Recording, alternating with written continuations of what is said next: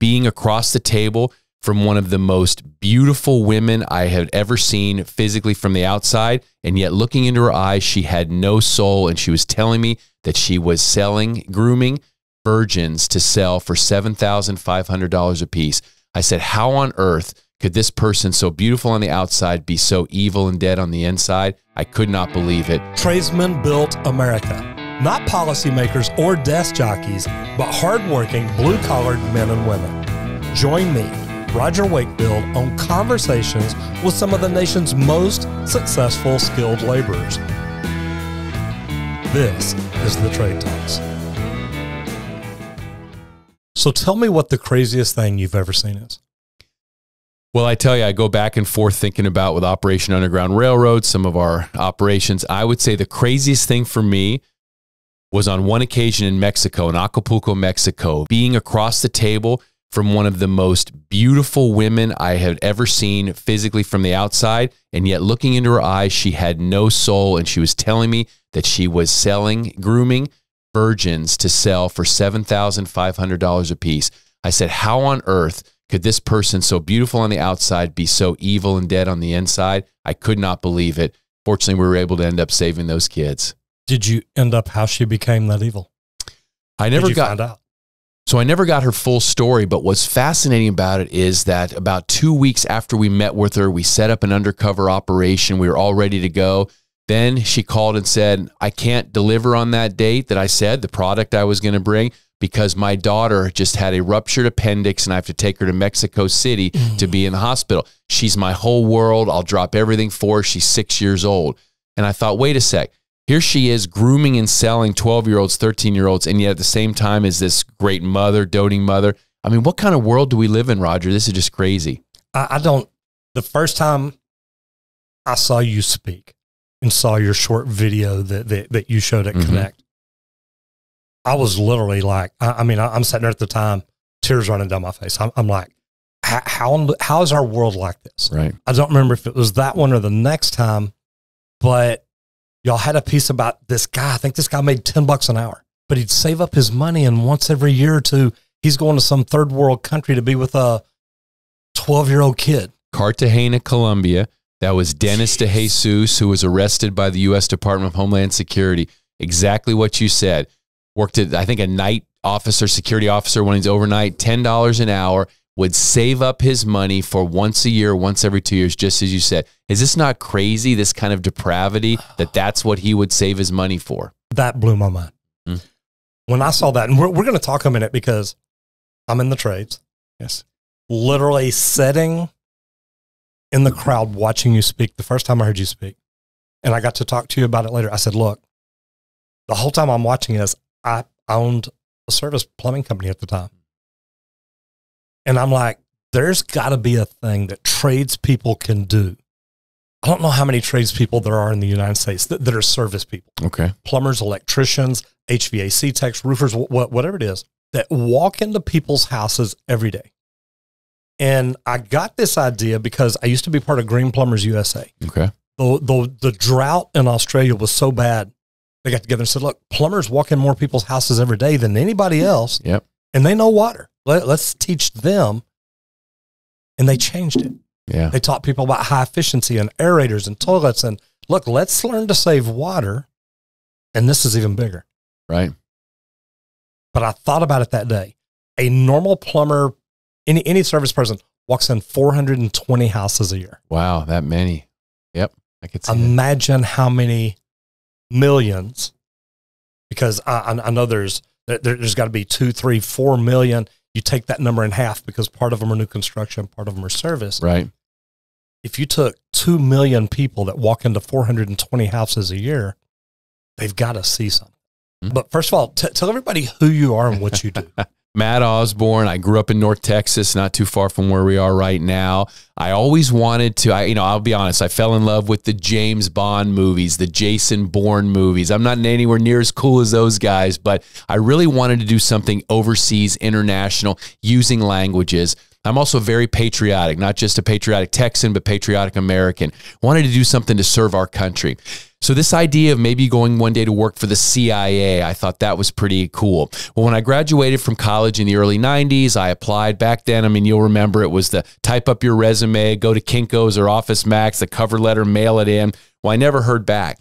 It wasn't until the year 2000 when I was in California in graduate school studying international relations, international studies, that the CIA recruiters came to campus.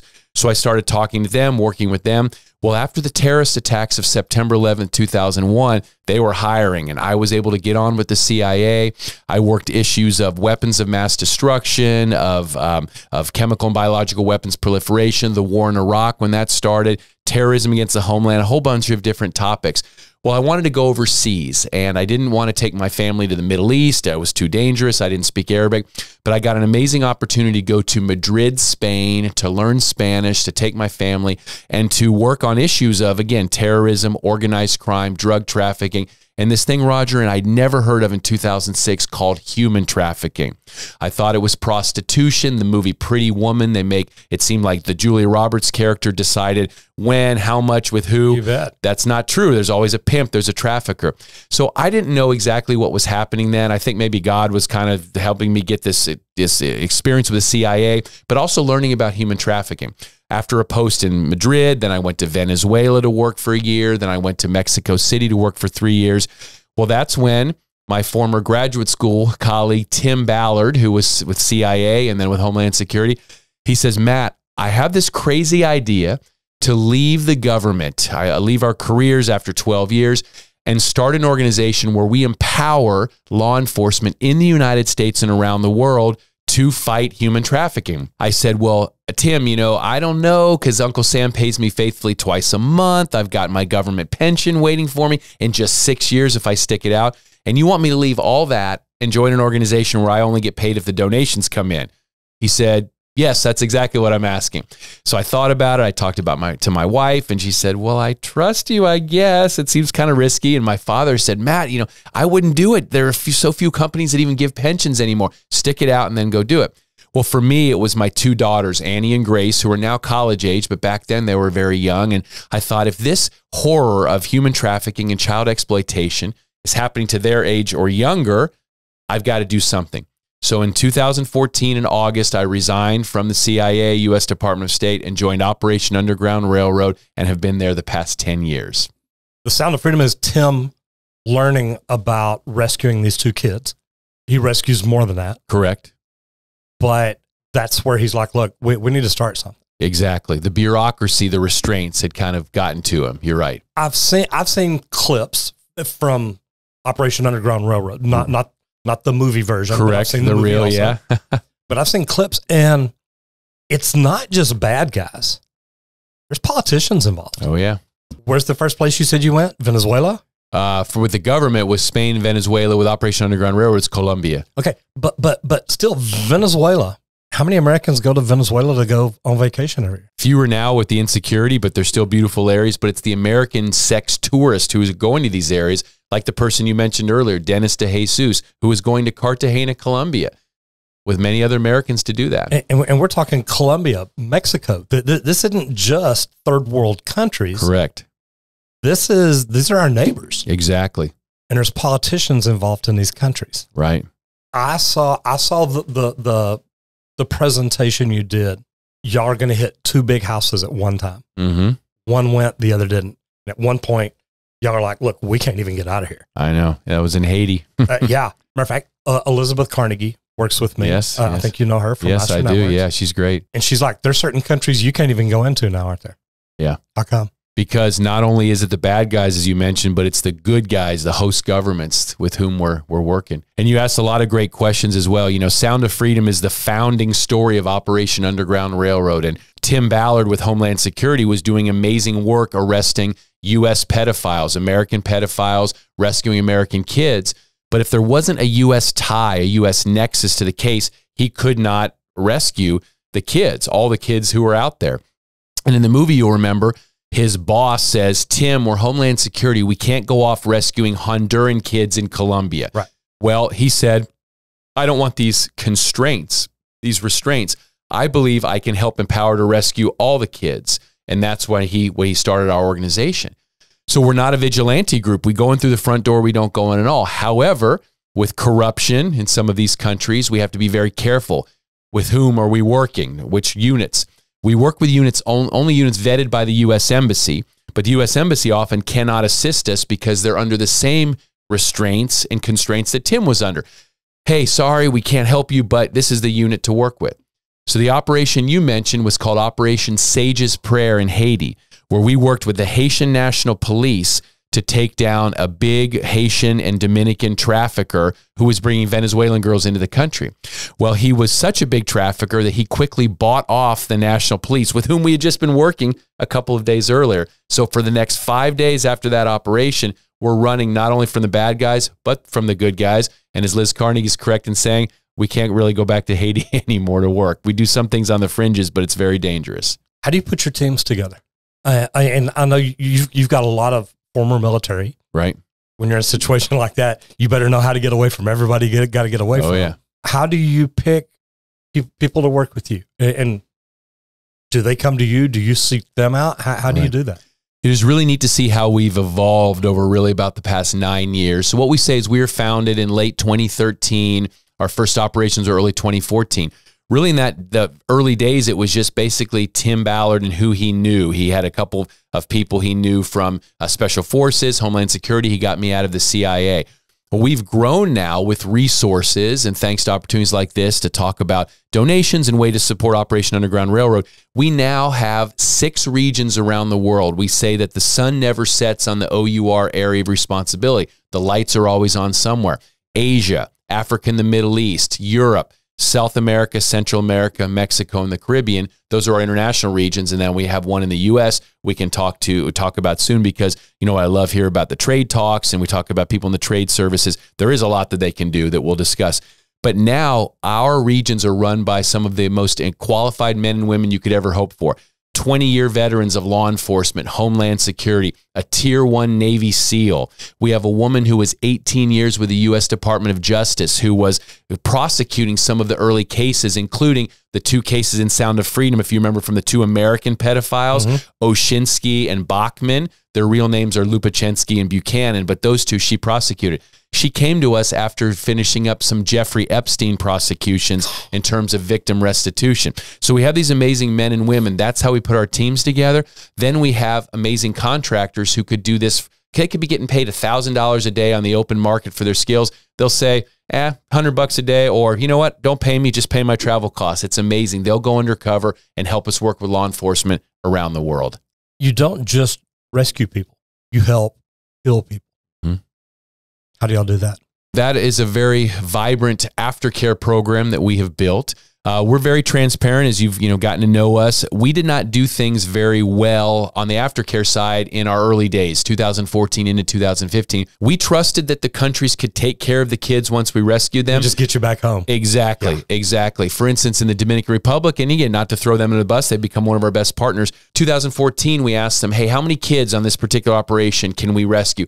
Oh, I think probably 20 kids. We can take care of them. Okay, great. Set up the operation. We rescued 20 kids.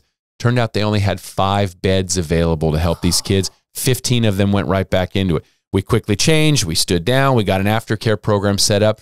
Now we will not work in a country unless we have vetted their aftercare facilities. We know what kind of treatment the women are going to get, and then we'll be able to move forward. It's not always great. I mean, look at Child Protective Services in our country. It's difficult with resources and other things, but we really do focus on aftercare. And what's so amazing is now, after these several years, the minors, the young kids we've been able to rescue are now of age, adults. They're able to tell their stories if they want. And what we talk about is we are able to move them along the spectrum from victim to survivor and survivor to thriver. And we'll stay with them as long as they want assistance. And we've had some really good success. I love that. We talked earlier, 420 homes a year. Yes. Probably, I'm going to say 1 million to 2 million people walking in that many homes. Mm-hmm. And literally the day that I'm listening to you the first time, I was like, there's something we can do. How we work on that, how we grow that, how we teach that is going to be interesting. But what should people look for? You go back and you see the 3 ladies that were held hostage for years and years here. Yeah. And you look at that and you think, okay, somewhere along the way, a plumber, an electrician, somebody came to the house to fix something. Yes. And one thing that I was taught when you walk in the house, hey, is there anywhere I can't go? Yeah, there's a bedroom door back there with a deadbolt on it. You can't go in there. And me, after watching this, I'm like, yeah, at that point, I go to the back bathroom. I call 911. Yeah. Hey, I'm Roger. There may be a warrant out for me. You may want to come find me. Oh, by the way, when you get here, there's a bedroom you just may want to look in. Yeah. But if I'd have walked in the house before seeing your presentation or the second presentation of this movie, I may have never even thought that. Right. What can tradespeople look for? What just general signs walking in a house might tell them, hey, something doesn't smell right? You know, even just first off, and so many people say, Matt, you have all these special skills with the CIA and all the things you've done and talking your way in and out. What I always say is what I think is cool is I'm so in awe of people who can do things I can't. So plumbers, electricians, HVAC, absolutely amazing. The respect I have for these men and women in the service trade, and the oftentimes that I need them to come out and help. So you think about how many times a person goes in house, 420. Let's say there's even just 5% chance or less of anything nefarious going on in those houses. You still have 20 opportunities or so to help in a year. So to your question, what I would say first and foremost is for people in your audience to know the vast majority of human trafficking and sexual exploitation in the United States does occur in hotels, motels, Airbnbs. However, oftentimes it is happening in houses. I think the case you talked about was maybe in Cleveland, Ohio, something. I mean, for 3 years, these women are being held. And you know that's happening in other places around the world, around the country for sure. So what we say at Operation Underground Railroad is, the eyes don't see what the mind doesn't know. So your men and women going in these houses, if their mind doesn't know about trafficking, what to look for, their eyes will never see it. So what I always say is listen to your hunch, listen to your gut feeling, listen to your sixth sense, if you will. If something doesn't feel right in that house, think about what does that mean? Is the owner, they acting a little bit strange? Are they telling you a number of areas you can't go? And I love your question, and I hope that the service providers will go in and say, where all can I not go? I'm very respectful here. Where all can I not go? Yeah. And then they just, listen to that. Keep an eye out for any kids. It could be boys, girls, men, women, but who are just kind of around. They may be behind locked doors, but they also may just kind of be sitting there on the TV, watching TV, eating Cheerios, waiting for the next client to come in. Anything weird about them, anything in their countenance, any tattoos, any crying, try to engage them in conversation. If they don't look you in the eye, if they don't talk, or if the man or whoever's the woman in the house answers for them, maybe that's something as well. Keep an eye out for any sexual paraphernalia around the house, any condoms, trash, condom wrappers, sex toys. And again, I know it sounds kind of crazy, but just anything that looks out of place. And if you truly do just feel that there's something wrong, as you mentioned, call 911. There's also the National Anti-Human Trafficking Hotline. And we say 888-3737-888. Obviously, it's 888-3737-888, but kind of remember that, 888-3737-888. What they want you to do at the hotline is if you see something, say something. They would rather you call, they investigate, and there be nothing than you say, you know what, I'm probably just making stuff up. I'm not going to call and trouble anyone today, and you miss an opportunity to truly help someone. Yeah, I love that. And look, we'll put that number down in our comments, in the description. I'll never forget it. All right. 888-3737-888. There it is right there. I was in San Antonio waiting to get in to Mitiero's, one of my favorite restaurants. I love that restaurant. Man, everybody does. Yes. If you don't know San Antonio, go. Yeah, let's do it. And they were busy, and there was a wait, so that, they give you the little beeper thing to stick in your pocket. And I walked down 3 or 4 doors down to this tequila bar, margarita bar, whatever it is, and it's packed, but there's room at the end. Well, I used to be a bartender, so I'm like, man, I can stand there and drink a drink. I'm good. And I'm standing there drinking. There's a guy sitting there, and it's one of those guys that's like, you just look at him, and it's like, ugh. Something wrong, something off. And it didn't even click when it happened. It was after I walked off, after my pager went off, and I came back later and he was gone. But the guy's literally sitting there, and there's a very cute girl and her husband, fiance, whatever, at the other end of the bar. And she's just one of those girl next door. She's a doll. She's loud, just a beautiful young lady. And out of the corner of my eye, I saw this guy take a picture of her. Huh. And I'm like, wait, what? You're If you don't know, you don't ask. And my mind's like, wait, why did he do that? And I'm watching, and about this time my pager goes off. So I'm trying to close my tab and watch him and keep an eye on everything. And I keep watching, and he's like making this picture bigger, and he's doing this, and he's tapping. And I thought, is he like shopping or selling? Or, hey, look, right, yeah. There's somebody here. Y'all can come pick up or something. And that's the kind of things that after you learn about this, you start seeing stuff is like, wait, why would somebody do that? Where are most people human trafficked from? So first and foremost in the United States, and I think that there's a little bit of a misunderstanding and a myth that trafficked individuals are only from elsewhere and coming across the border. That's obviously a big issue. Of course, in recent years, it's even become even more of an issue. But the vast majority of human trafficking victims in the United States are American citizens, American kids from broken homes, latchkey kids, kids that aren't getting the love that they need at home, or kids who need more. And what we always talk about is Maslow's hierarchy of needs. And these groomers, these traffickers are going to fill those needs. Is it food, clothing, shelter? Is it a sense of belonging, love? Is it just being told you're beautiful? And these kids oftentimes are groomed into trafficking. And you mentioned this talking about the picture and putting it online. There's a real issue now with non-consensual pornography, non-consensual images. Again, I don't know in this case in Mi Tierra, but it could have been very well he was just posting this. Maybe he gets paid for taking pictures of women who don't know, because some guys have these type of proclivities. Overseas, it is really the big tourist areas. So think about Thailand, Bangkok, or Phuket. Think about the Dominican Republic, Punta Cana. Think about Mexico, Cancun, Acapulco, places like that. It really is where tourists are going to go. Unfortunately, Americans play a big role in this. American men mostly. And again, it's just a very small percentage of American men. But there's a ton of American men. 10 American men with means. So a small percentage, there's still a lot of people. Exactly. And Americans are the #1 producer and consumer of child sexual abuse material. We used to call it child pornography. Now we say child sexual abuse material.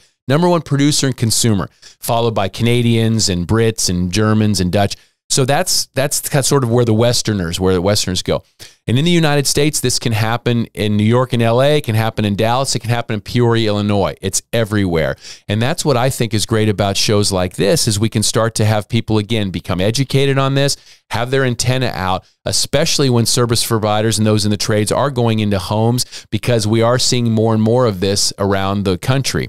This can happen in Asian massage parlors. This can happen in nail salons, forced labor. And that's another thing too, is when these men and women in your audience too, they go into these houses, it might not just be commercial sexual exploitation. There may be people there housed for forced labor. So do you see people in the house who don't speak English, who again seem like there's something not right? Go ahead maybe and call authorities as well, just to investigate, because oftentimes what you see is that the people are being held in these houses to then be forced to work in some of these, again, nail salons, other places, agricultural industry in California, Texas. It's just unfortunately a problem that's really getting worse. Where are most people taken from? Are they taken from the United States too, as much as other countries? Yeah, so again, in the trafficking in the United States, you're most likely going to have, again, American citizens in, again, topless, dance bars, table dance, being pimped out online, escorts. However, you are seeing more foreigners, especially over the past few years. And what you're seeing as well now is after the COVID pandemic and the lockdowns and people are in their homes for 18 months or 2 years, the number of incidences of online pornography use just skyrocketed. People with their phones, their laptops. Well, what has happened is after people have been looking at pornography for a while, that's not enough to get them the dopamine hit, the rush. They then have to become what are called contact offenders. They are then now looking for quote unquote prostitutes, sex workers. And so you see advertised in websites, barely legal, right? It's just this backpage.com that used to be around. Then again, most of these are going to be American kids. However, you're seeing more and more of foreigners. As Operation Underground Railroad, when we go into different countries, in our rescue operations, for the most part, we are rescuing kids from that country. Thai kids in Thailand, even though you have from Burma and from Malaysia and surrounding countries. And in Latin America, we are rescuing kids mostly from that country. However, and you mentioned it earlier, because of the economic situation in Venezuela, Colombia, elsewhere, we're starting to see girls from those countries wind up in Central America, Mexico, even the Southern Cone in South America. What's the youngest child you've ever seen? So the youngest child I have ever seen in one of these operations has been 10 years old. However, Tim and some of the other heroes in Homeland Security, and again, I'm just going to say it, right? It turns your stomach, but 4 years old, 5 years old, 6 years old. Yeah, Jesus. Online. And what kind of depravity, Roger? I mean, our country, our world, what is going on? It doesn't just make you think, what is going on? They're reaching out to kids through social media. Exactly. They're making them promises of things the kids want, their needs, wants and desires that maybe their parents aren't. This can happen to anybody. Yes. That's why I want tradespeople to think about this. A year from now, it could be their kid that they're looking for. Like, wait.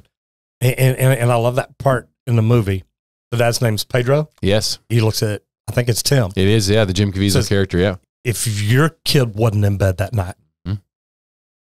what would you be doing? Yep. What would you be sleeping? Yes. But, there's a lot of comments going around. There's a lot of good and bad. Right. Most of it's good. This is amazing. Right.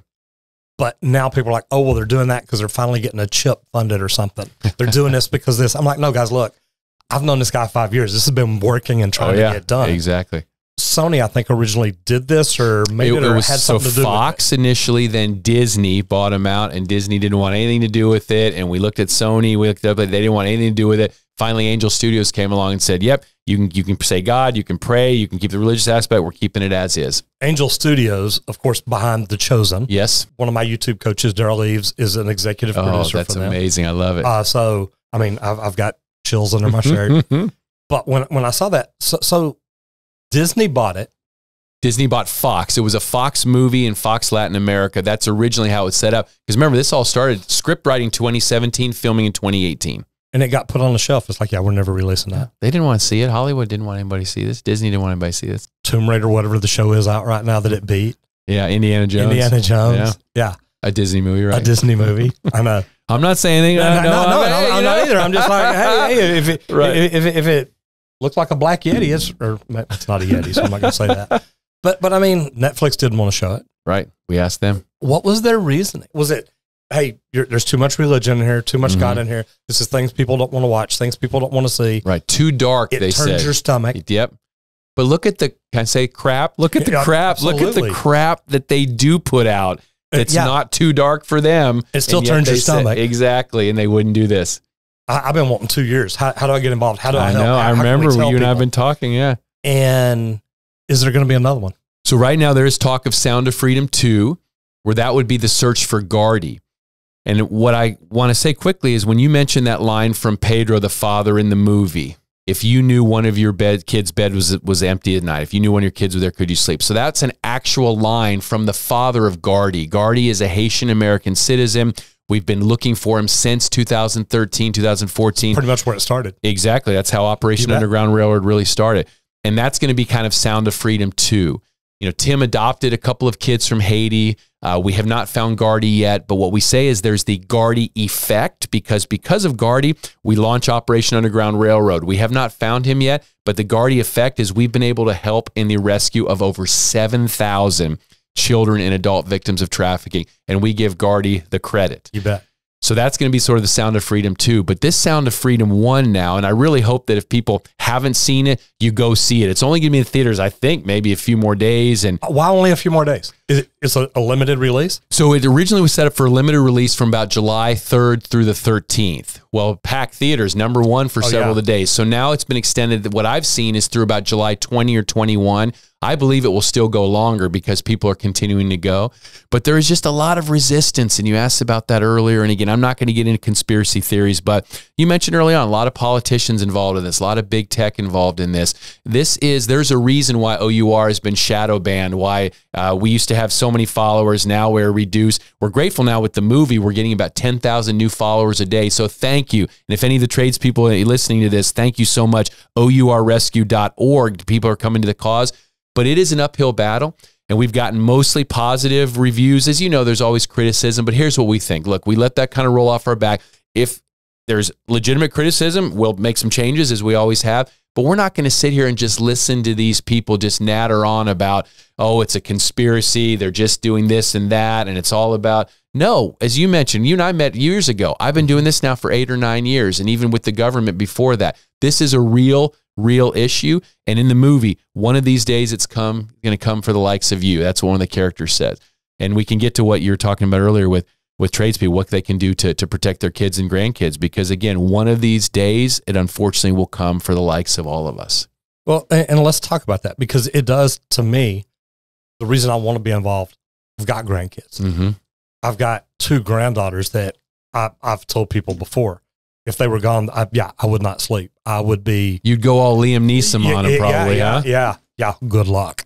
Yeah. It's like, I don't know how I'm going to find you, but I'm going to find you. Mm-hmm. But that's me. I'm driven like that. I'm like, look, when I set my mind to it, I'm in. A lot of parents aren't like that. A lot of parents are like, look, I don't know what to do. I'm going to sit here. I'm going to cry. I'm not going to get out of bed. Yeah. Or I'm going to stick my head in the sand, which is understandable. I'm not blaming anyone. You bet. No, we can't do that. Even the ones that lay in bed, look, we all handle things different. Yes. And I get that.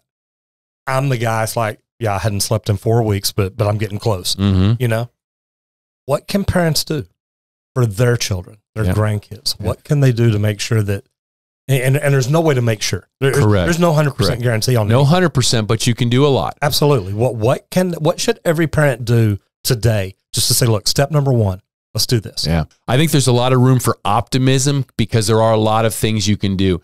The first thing is having the conversation with your child or your grandchild. And what I always say is, parents, you know what's best for your kids. Isn't that crazy nowadays in our country, the way it's going, that actually parents know what's best for your kids? Yeah. Parents, you know what's best for your kids. You will know whether you need to scare your kids or treat them with kid gloves or go right down the middle. But you need to tell your kids that there is evil out there. It's not to scare you. It's not to make you not want to live your life and be happy. However, just know that things are out there. So what types of things? Well, first and foremost, the biggest danger kids are going to face, it's not a white panel van driving by and scooping them up when they're going to the mall. I mean, you have to be careful when you go to a place like that. It's online. It's the information you put out. It's the friend requests you accept from strangers. What I always say is, and tell your child, you might, have someone gives you a friend request, and their profile picture is a good-looking guy like Zac Efron or something. Unless you physically know that person, you don't know if that is a 16-year-old boy or a 55-year-old man. So first and foremost, be careful about who you're accepting friend requests from. How much information are you sharing online? Don't share any personal information you wouldn't want all over the Dallas Morning News, the New York Times, anything like that, but also that you wouldn't want anyone else to know. Anything embarrassing. Don't put any pictures up there that you wouldn't want splashed over the internet. I have my daughters sometimes, they have pictures of them with their friends and they're wearing bikinis in the pool. And I'm saying nowadays with Photoshop and artificial intelligence, that's why you talk about, exactly. Yep. So being careful about that. And it's a stereotype, but for those who have boys and online gaming with strangers, I would never say don't play online gaming with strangers. I would say don't talk to the strangers about anything not related to the game. Right. Hey, Fortnite, good call, good weapon. Okay, soccer, great shot. Football, hey, great play. Hey, what school do you go to? I don't talk about that. Hey, do you play football? I don't talk about that. Because these groomers can take little bits and pieces of information and put together a pattern of life, and that's when they start grooming you. And all they need is one little compromising photo, one little agreement to meet, and then they can reel you into their network. One last thing, and then we can continue dialogue. Absolutely. For parents, let your child know that if anything ever happens to them that's embarrassing to them, maybe they make a mistake, maybe they do send a picture, it's okay. They can come to you. You're not going to yell at them or they're not going to get in trouble, because what the traffickers are hoping is that the kid will be so embarrassed, they'll never tell their parents. But the minute that you come to your parents, then the parents can go to law enforcement. They can go and talk to others. One last thing, I'll give you a resource because I know you can put it down on the screen. Cybertipline.org. Cybertipline.org. If you find that some of your material is on the internet, they help you get it off. If you receive a sext message that you don't want, don't delete it right away, because what if law enforcement's tracking that? Post it on this cybertipline.org, you report it, and then you can delete it. There are lots of resources out there. And the National Center for Missing and Exploited Children, through their website, NetSmarts, NETSMARTZ, netsmarts.org, wonderful videos and resources that are age appropriate from, I think, age 3 up through college. The world's changed a lot from when you and I were young. Yeah. It's changed a lot. Social media, you said y'all been shadow banned. Oh, yes. I've been shadow banned. Don't even know what for. Can't even imagine. I know. When I posted that I was having you on, a friend of mine says, Roger, I just lost my LinkedIn channel. He's a podcaster. He actually wants to interview you. Perfect. And the subject came up, and he had seen the movie, and just one of his things that he said to me, he says, look, Pedro ought to be punched in the face. You don't just carry your kids and drop them off like that. Yeah. Okay. But a lot of parents do that. They're like, look, this is what my kid wants. Right. I met this person. They are going to make my daughter famous. Yeah. And that's the stories. And he's like, look, I never punched Pedro in the face. You know, by the end of the movie, you're crying for him. Exactly. But at that time, and of course, I knew where it was headed because I know what's going on. Right. I know what the movie's about. And I'm saying, Pedro, damn, don't do that. Yeah. But we don't always know that. And they sell some great stories. When they go to these, and I'm going to call them third world countries, and say, look, you can't get a job over here. I can get you a job in Colombia. Oh, yeah. Model, au pair, Yes. girl, restaurant, bar. Absolutely. You are going to make more money. And Sound of Freedom was about kids, but now we're talking adults. Correct. That have families at home. Yes. That have children at home. And they bring their passport to the airport and climb in a first class flight. Right. With the beautiful woman sitting next to them who's like, I'm going to show you everything I did. Painting this image. How can you say no to that? Yeah. You're going to make millions. And they get over there and they take their passports from them. Right. And then they tell them, well, look, you got to pay all this money back. And here's how you're going to do it. And here's how you're going to do it. One of the articles or things that I read, a pimp can make $150,000 to $200,000 a year off each person. Doing what? Basically nothing. He doesn't have to do anything. He just lets the money roll in as these poor women turn in 2-3 times an hour. Horrible. And they keep telling them, well, you owe us for your flight. You owe us for your food, your rent, your clothes, your makeup. And that bill continues to get bigger. Your food every single day. Your lodging. They could have a crappy mattress on the floor, but that's lodging. You're paying $50 or more a day. It's called debt bondage, and they never get out of it. You know, if I can say one thing we talked about earlier, right? We want to punch Pedro in the face, but what I think about Sound of Freedom is so powerfully done. And in that scene, and I hope the tradespeople listening, if you haven't seen it, will go see it. In the beginning, you can tell Pedro knows something's wrong when this model, Giselle, so hesitant. But he looks at his beautiful daughter who looks up at him with the eyes. Remember, how many of us with kids have not had, Daddy, please, it's my favorite thing. And that's what I thought was so heartbreaking but powerful. Because who's to say, I probably would have done the same thing. Would be like, okay, baby, whatever for you. But that is how these groomers, they prey on the kids, get the parents, and then you see what happens. You met my son a while ago. Yes. I remember when he was a kid, he fell and he was running up some steps and he fell and he busted his cheek. He's going to have to get some stitches. Okay. And by the time I get to the hospital, they've got him strapped down on a papoose. They've got his arms strapped down. They've got his head strapped down. And boy, he looks up at me and sees me and he's like, Daddy, get me out here. And the doctor looks at me and says, help hold him. I said, no, I got to walk out. Yeah. Because I'm either going to hurt you or walk out. One of the other. Exactly. And I'm a dad. I can't say no to that. And we do. We want to give our kids the world. And they literally come in and make these children and women think, I'm going to give you the world. That's right. Image versus reality, we always say. You bet. And when they come into a country to bring women out, how many women do they bring out at a time? Or is it just like, is it one at a time always? We're working on one. I mean, think about it. If you could make $200,000 off of a person, right? You don't need to grab a whole lot of them a year to make a great living. Exactly. How many people, 2 million people are involved in this? Right. Children, it's estimated. Yeah. Between 2 and 5 million. UNICEF estimates that. So to your question, what we've seen, and again, it's just one group, Operation Underground Railroad, who's seen, but we oftentimes see traffickers kind of preying on one at a time. Now, maybe go in, and again, this is just, you have a smooth talking guy with a nice Armani suit, Rolex watch, would go into a country such as Romania, the former Soviet Union, and have, find a beautiful girl and go in to the house, single mom, maybe, say, hey, your daughter's beautiful. I could take her with me to London, to Paris, to New York, to LA, and make her a model. Or, hey, she could be an au pair girl, or she could be famous. Here's $500 he'll give her. More money than she'll see an entire year. Oh, yeah. Come with me. Well, just like in the movie, there's something that doesn't feel right. My spidey senses are up here. I don't know. And then look at the daughter. Daughter's either excited, yeah, I want to do it. And so she wants to say yes for that reason. Or maybe she's like, if my daughter stays here in whatever country, she has no chance. If I let her go there, maybe she has a chance. But then it's, as you say, the passport's taken, she's gone. So in a real world situation, and we talked about it, is this operation in Haiti. 10 Venezuelan women in a brothel in Port-au-Prince, Haiti, the most obscure place in one of the most obscure countries in the world.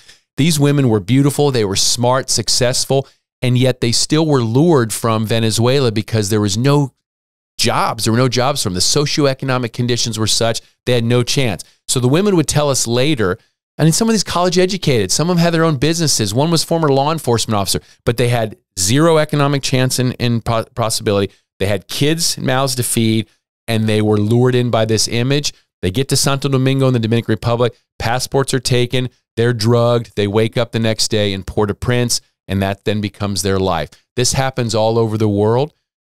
But again, it doesn't have to be that sophisticated, because can you imagine a trafficker in the United States? Let's just say where we are in North Texas. You go to a mall, you go to a movie theater, a Walmart, we say DART, it's the area rapid transit here in Dallas. Who's out of place? On a Wednesday at 1 in the afternoon, they should be at school. Who's okay? Let me go over and talk about them, talk to them, to find their vulnerabilities. Little by little, they groom them in just by meeting their needs. And it may be, again, something as simple as saying, you're the most beautiful woman I've ever seen. I can make you a model. I imagine the tradespeople now listening, they could relate, because it's the same as my situation. I have 2 wonderful daughters. I think I've given them a good childhood. I think that I've taught them everything.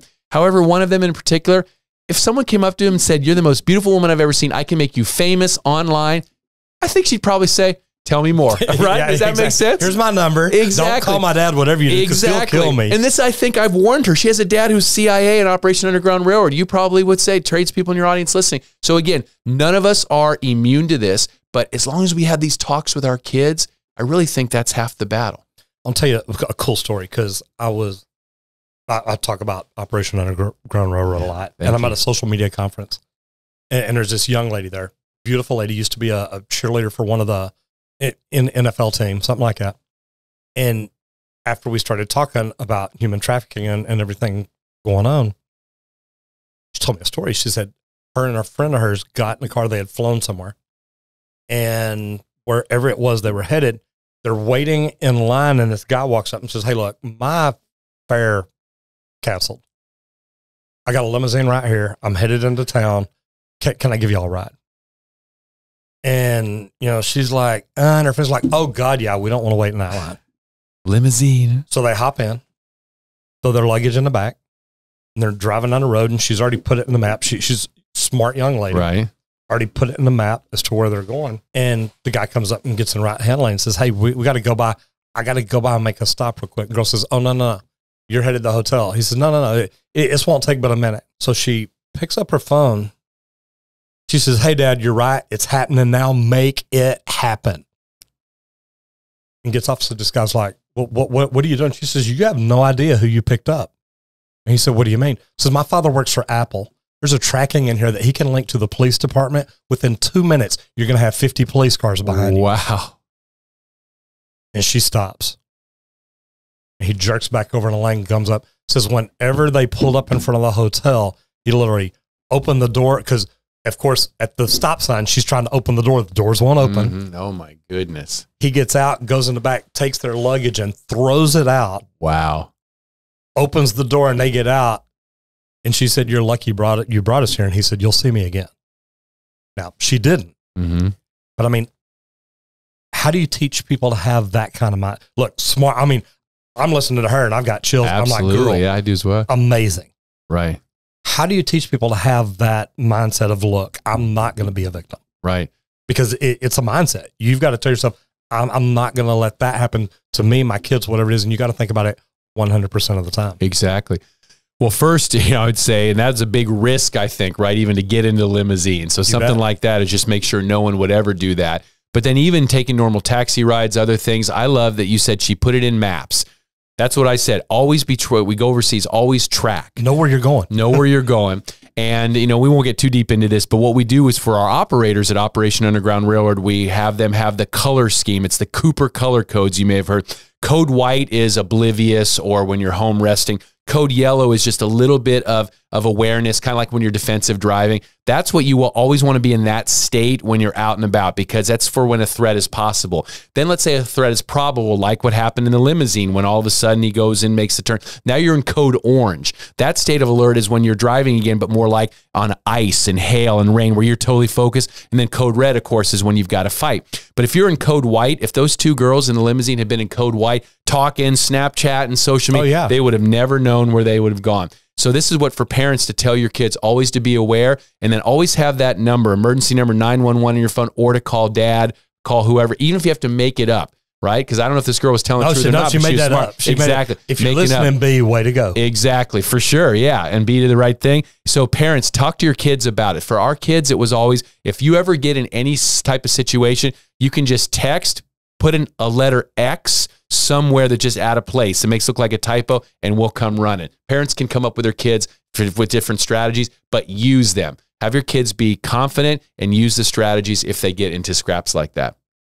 How do we make human trafficking end? Well, I think, first of all, it's podcasts like this. It's shows like this, because we need awareness. First and foremost, we need people to realize this is trafficking, not prostitution. These are victims. These aren't volunteers. Movies like Sound of Freedom, documentaries like Triple Take that'll come out. Sage's Prayer. Angel Studios is actually going to put out our documentaries after the theater has made a run. And I hope we have time real quick it's men really have to take a stand. So again, tradespeople now, male tradespeople are listening to this.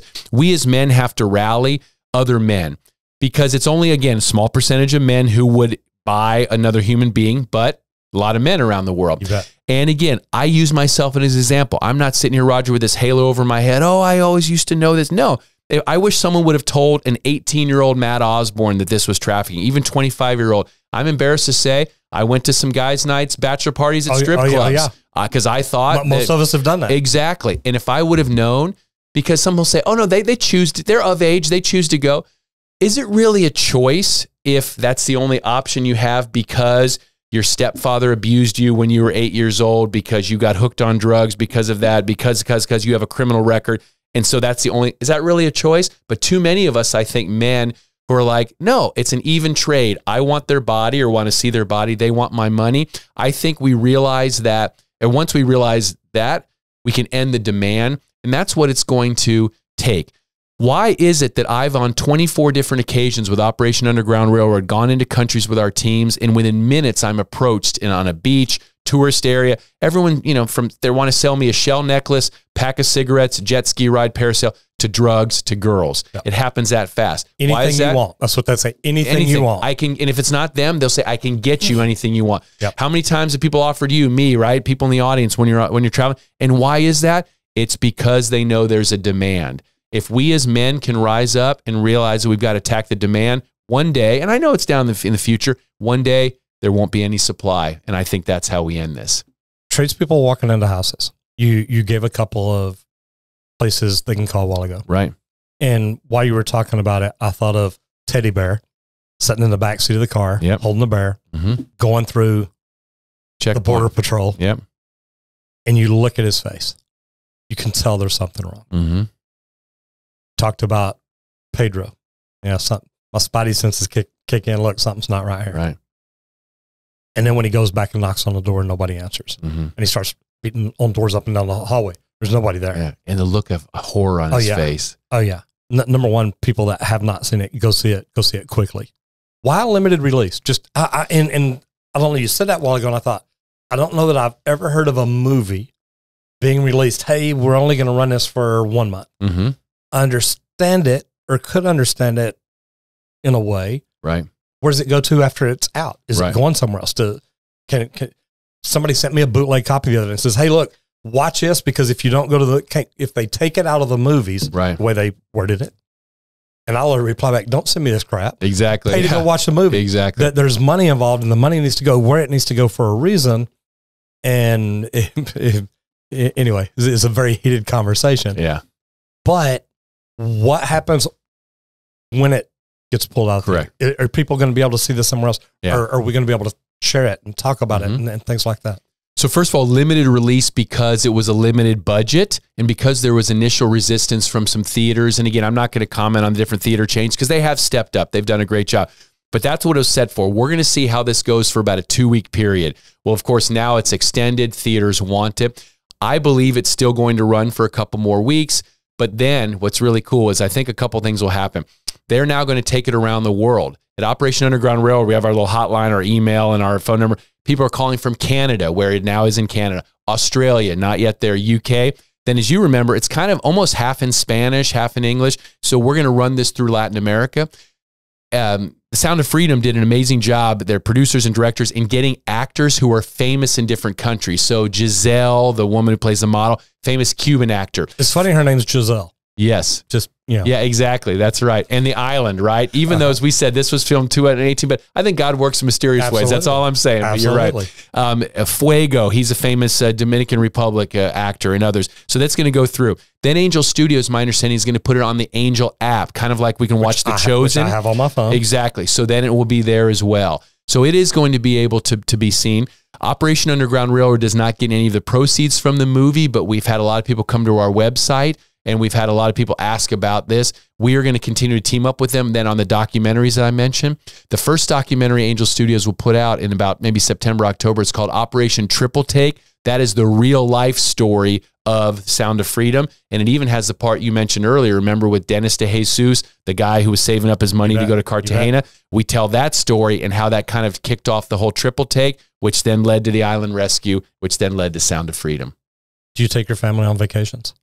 I do, not as much now as I would like, and I always get a little nervous, and I will tell you, and maybe this is where you're going with the question, my wife and 2 college-age daughters now say, Dad, you can never turn it off when you're on vacation. We love going to Mexico, Cancun, Los Cabos, but I'm taking them to the beach, and I'll say, ooh, that looks like a sketchy location. Ooh, we may need to take that down. Ooh, let's investigate that. They get, Dad, relax, have a drink, and go to the beach. And that's exactly why I asked. I used to do security here at Starplex, and now no matter when I go to a concert, where I sit at a concert, who the concert, it doesn't matter. I'm constantly, you know, you're in code yellow, code orange. Everybody, because look, it can always happen.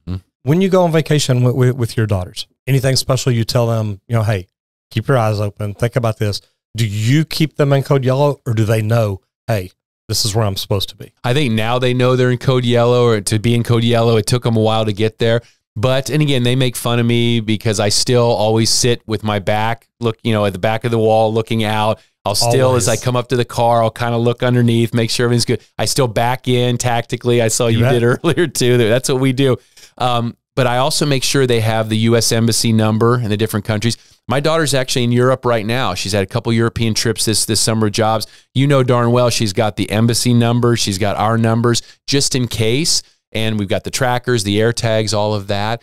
Again, it's walking that fine line. With my daughters now, I can kind of scare them, sort of, quote unquote. I know some parents may not be able to, but it's this idea of how do you just let them have a healthy awareness, or as we joke with the CIA used to teach us, functional paranoia. You're always paranoid, but you can still function and live your life. I think now in this day and age with the way our world's going, I'd recommend everyone in your audience to live with that mentality and to teach your kids and grandkids to have that as well.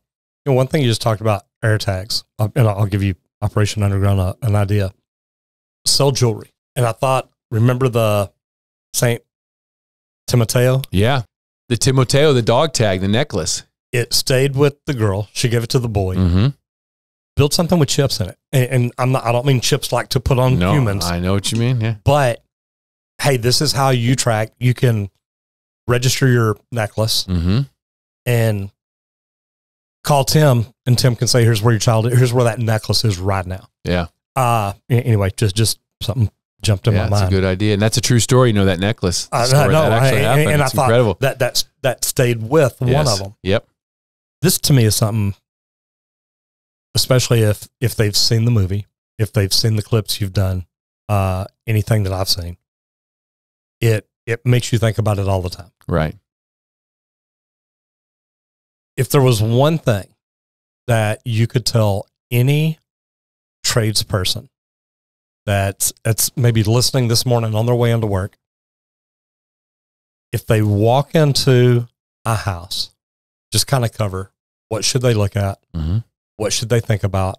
Tradespeople have an amazing opportunity to be on the front lines in the battle against human trafficking, because they will likely at some point in their careers be let into a house where bad things are going on. And the owner of the house or whoever's running things is never in a million years going to think that that tradesperson will have his or her antenna up, his or her eyes open. I would say to these individuals, when you go into a house, you will probably have a feeling that something just isn't right. Instead of just dismissing it like, okay, let me just do my job and go to the next call, just take a second. Obviously, don't act like, Mission Impossible, dun, dun, dun, dun, dun, dun. Don't be picking the locks, trying to get in the room to see what's going on. But again, ask the owner, where am I not allowed to go? I want to respect your home. Again, you sort of be a little obsequious. You sort of be a little bit talking to them. Again, to lure them in, lull them into complacency. But pay attention to what they say. Is it certain rooms, is it certain areas? And then maybe find a way to kind of walk by there, just sort of check it out. Look at the individuals in the house. Listen, or do you hear people behind the doors? Again, the sexual paraphernalia. Look around. Is it just something that looks a little crazy? Don't act like it's triggering anything on you, but maybe be ready to call 911. Maybe be ready to call the National Human Trafficking Hotline, local law enforcement, and be honest and say, look, I do not want to waste your time. However, there were some really weird things in this house. I would rather you investigate and nothing happened than for me not to say anything and have a chance to miss someone. And again, it may just be one person in your audience in their entire career, but that is one opportunity not missed to truly save a child and help someone get out of a human trafficking situation. There are some websites you gave to. OURrescue.org, OurRescue.org has signs of trafficking, what to look for. But if you're just looking for how to keep your kid or grandkids safe, netsmarts.org, netsmartz.org, and kidsmarts with again a z.org. National Center for Missing and Exploited Children has put together resources age appropriate. Parents, grandparents, look at those resources, look at the videos, and you will know which ones to share with your child or grandchild. That is really a great way to arm them to keep themselves safe. And finally, parents, grandparents, let your kids know that if someone makes you an offer that seems too good to be true, it probably is. Pay attention to that. Tell a parent or a trusted adult. You won't get in trouble, child or grandchild. The worst thing you could do is not saying anything, and then the trafficker would have you in his grasps. If a girl sent an inappropriate pic to somebody and it ended up online, what can she do to help get that off? There's another website too, and thanks for asking, cybertipline.org. cybertipline.org. There's a way you can report it. They'll help you scrub a lot of that material off. Look, we all make mistakes. So maybe someone sends a picture, shouldn't have done it. All right, that's okay. Let's try to rectify it. But again, as we mentioned earlier, and this is stuff still it's above my head because it's still over my head because it's still being played out. AI, Photoshop. You may send an innocuous picture. You may not have done anything wrong, but somehow a picture making it look like you're nude or in some sort of compromising position could be on the internet. Cybertipline.org can also help you get that off of there. Yeah, it's really funny. I watched, there's a YouTuber named Peter McKinnon, who's an amazing photographer, videographer, and all this. And he literally did a video the other day, and he shows this picture. And he's like, can you go through and tell, what's AI and what's real and all this? And you look at this picture, you're like, okay, this is beautiful. And he goes through and strips it down. It's a picture he took of a shack. Scary. And he used AI to do all this stuff around it. And I mean, there were 11 different things that he did to this picture to change it and enhance it. And that's why when you said somebody takes a picture of you in a swimsuit, you know what? They can make you look naked in about 10 seconds. Yeah. It doesn't take that long to do it. This has been great. I've loved this. Operation Underground Railroad is doing great things. Thank you. Not just rescuing, but helping rehabilitate, aftercare, helping get them home and comfortable and things like that. And I know people that want to donate. We will have the link down in the description. It's big right now at the theaters. Yes. And you were in the movie, and I was like, "That's Matt." 3 second roll, 3 seconds. Hey, I saw it. I saw it. You signed up in the CIA right after 2001. 9/11. What would you go back and tell yourself the day you walked into the CIA the first time? If you could talk to Matt, who was finally getting to come in to the job he wanted to do, what would you tell Matt that day? I would have pushed back a little harder against some of the politicization of the intelligence. And I work for both a Republican and a Democrat. I work for George W. Bush. I work for Barack Obama. But in each administration, we're told to speak truth to power. And we did on occasions, writing the president's daily brief, briefing president's national security officers. And yet still, some of my bosses at the higher levels worked to change my analysis, my opinion, my assessments based on what they thought either President Bush or President Obama wanted to hear.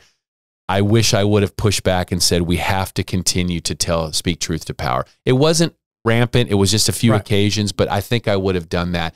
That's what the American people deserve. They're taxpayers, their hard-earned money that goes to taxes to pay our salaries. That's what they deserve. I wish I would have pushed back a little bit harder on that. Okay. You quit that job. I did. You went to work with Tim Ballard. Mm-hmm. What would you go back and tell Matt the day he walks into Operation Underground Railroad the first day?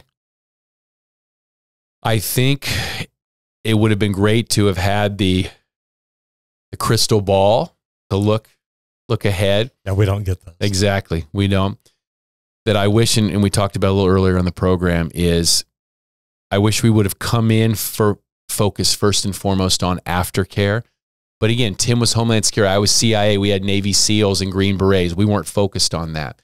It was only a few months, but yet I think we could have done a better job saving and really rescuing some kids earlier that fell through the cracks. That still to this day bothers me and haunts me. However, we can't change the past. We can focus on the future. And God has blessed us with an opportunity to really make a difference and have made a difference in the lives of so many. But I think I would have gone back and said, look, these countries where we're working, they don't have the aftercare infrastructure in place. We need to focus on that. We did in 2015-16 start, and to this day now we're really doing a lot. But I think that's how I would answer your question. Matt, I've heard you speak twice. I've got to see you in a movie. I appreciate everything you're doing. Thank you. Likewise. Thanks to you, and thanks to the great tradespeople listening in. And again, we'll just pray that they will see something someday, be able to say something, be able to save someone. Amen. And I don't remember if it was in the movie or if I saw it the other day. God's children are not for sale. In the movie, God's children are not for sale. And another line too, never trust a pedophile. God, no doubt. All right. Thank you so much. Thank you, sir.